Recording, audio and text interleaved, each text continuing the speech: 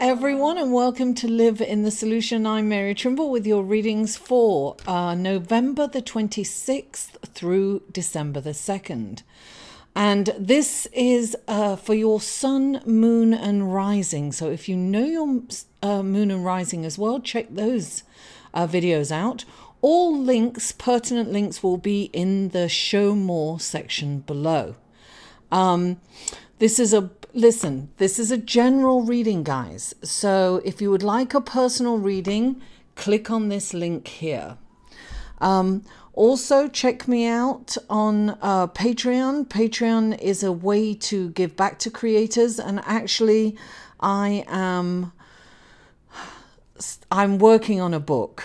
So it would really help me if you could support me there. And if you would like to check that out, click on here.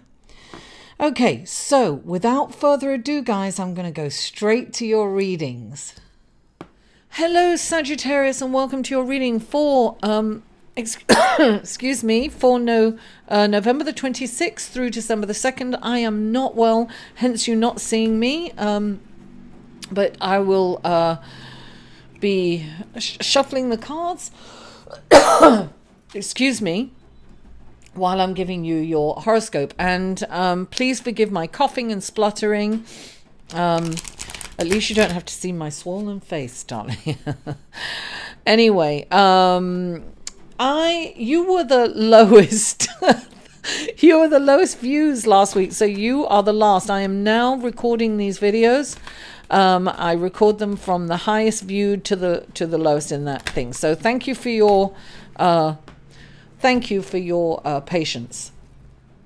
I already did the intention on this before, so I am going to shuffle and give you your horoscope. Now, you have Jupiter and the Sun, darling, conjunct in your home, in your house, the 9th house of spirituality, philosophy, higher learning, freedom. I have a feeling that, look, the sun's shining on you. You are feeling great. You are feeling free, freer than you have for a while.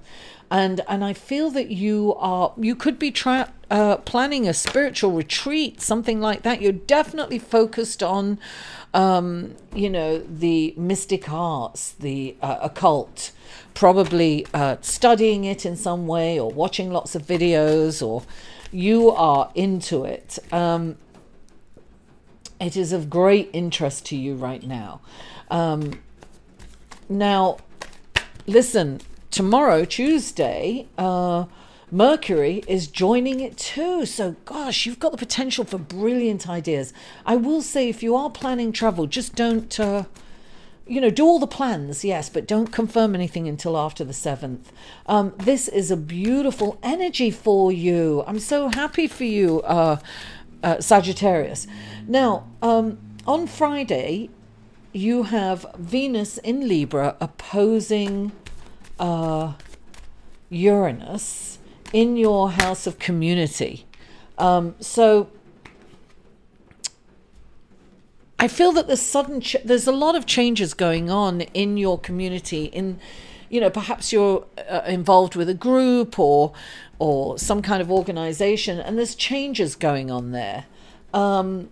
But I think they're changes for the better. So I think whatever's going on, you will feel it's a good thing. It's a good change. Now, later on, you're going to have Mercury is going to be leaving the, you know, it's going to be traveling back into Scorpio. And the day after, Venus will be traveling into Scorpio. When planets change signs, we really, really feel that energy. Just let me do this intention. This is for Sagittarius. These are clarifying cards for Sagittarius for November the 26th through December the 2nd. And so where were we? Yes, so when they change signs, this is to clarify the Four of Swords, please. When they change signs, we really feel that energy, and it's intense, you know. I mean,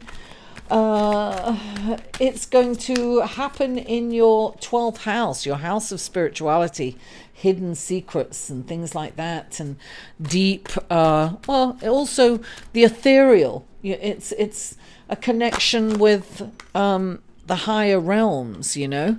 So I feel that this is very deep, and perhaps, you know, look, you have to be very careful with communications during this time with Mercury in retrograde. You know, be careful, be cautious about what you say and how you say things. It's a very sensitive time also. And you could have a hidden enemy somewhere. You might discover that too. There are, you know, some people, you might have a hidden enemy.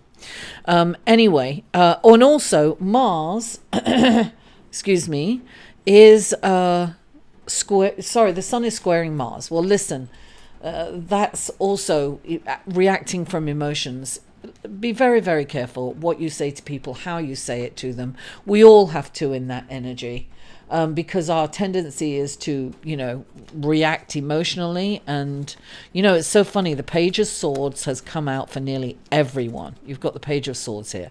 And that is all about communication, you know, and saying things in hurtful ways without meaning to hurt someone. It's the truth, right? But, you know, it's hurtful no matter what. Anyway, that's enough of your horoscope. Let's go to your cards. And the first card out is the Four of Swords. Look, you're going to be feeling extremely energized, excuse me, with this, with Jupiter in play. You're going to be excited, you're going to be enthusiastic, and in all this enthusiasm, make sure you get enough rest. The Four of Swords is exhaustion, mental and physical exhaustion. So make sure you're getting enough sleep or meditation. Meditation is always a way to have sleep, you know, to get sleep. And you have the Queen of Earth. This is definitely manifestation. Things are manifesting for you in a very big way. She's manifesting through hard work. You've got to put the effort into it, though, Sagittarius. You're not going to get something for nothing. You really have to work at it. But in doing it, you must remember to get enough sleep. And you've got the Six of Earth. This is help is coming in for you.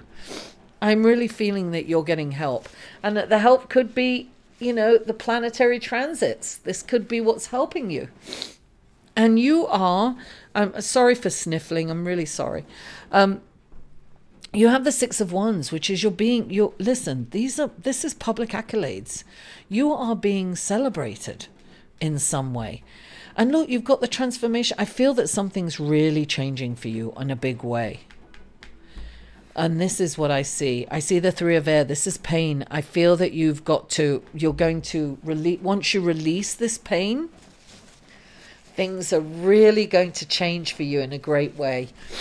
It's time to release that childhood pain, that deep-rooted pain that comes up.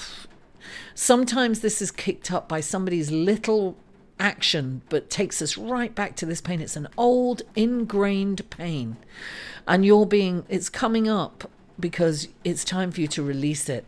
Look, you see that? This is releasing that pain. And in releasing it, you'll be transformed.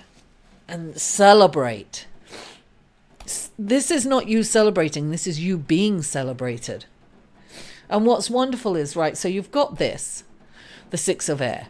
Now, somebody could be delivering you this message. This is a message of truth, and you may not want to hear it. And you know, you rejecting this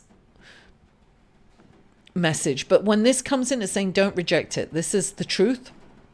You need to try to decipher what works for you, what's the truth, what you can own, and and then you can change it. Sometimes we have to look at the truth, painful though it is, right? And if this is you giving out information, be a little softer. Look, this truth is going to lead to you being celebrated. So this is major growth that's going to happen for you. And if you can just release this pain, this old childhood pain, totally transformed. Look at the truth in the situation.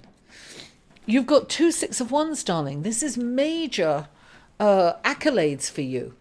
So things can really change for you, Sagittarius. Get enough rest. Help is coming in, but you must kind of look at this pain and release it. Connect the dots, darling. Connect the dots. Own what's yours. Don't be defensive. It's very important to not be defensive. And in owning it and looking at it, you will be celebrated. You're going to feel celebrated, and it's going to be a wonderful time for you. Sagittarius, I'm sorry for my coughing and spluttering. Thank you so much for tuning in. I'm sorry you can't see me, but I'm sure you wouldn't be sorry if you did see me. Please don't forget to like this video, share it on your social media, comment, and subscribe if you haven't already. Mwah, I love you all, and I'll see you next week.